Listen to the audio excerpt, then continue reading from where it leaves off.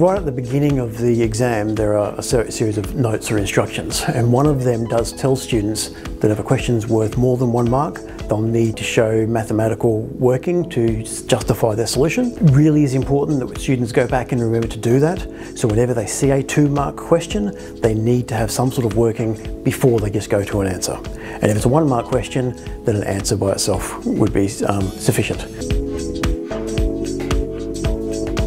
So in 2020, one of the things we were really impressed with how well students did was their use of the graphics calculator. A graphics calculator can be used for more than just doing graphs. You can use it for integration, they can use it for derivatives, and it's important that they can show us that they know how to use that technology when it's available to them on that paper 2, that Tech Active paper. We also were really impressed with, on those complex familiar and complex unfamiliar questions, students need to be able to show their logical setting out with the occasional sort of headings or linking statements, so that it was easy for a marker to be able to understand that the student understood the subject matter and understood the process as they were going through.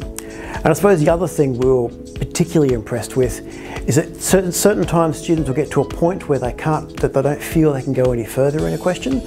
but they still wrote down some comments or this is what I would do if I could go further, or I know I've made a mistake in part A, but I'm going to use that for part B and part C, and still be able to earn those follow-through marks to show they understood the maths, even though they made a mistake relatively early in the question.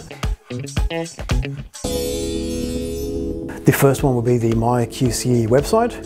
where they'll find a lot of resources, but amongst them they'll find the External Assessment Student Guide for 2021, and in that will include things like what equipment they need for each assessment and study tips and preparation tips that they could use to help them get ready for the external exam. The other source would be the QCAA website, the main website, and there they'll find the syllabus. Go to the glossary in the back of the syllabus to make certain you understand the terms that are used in the syllabus.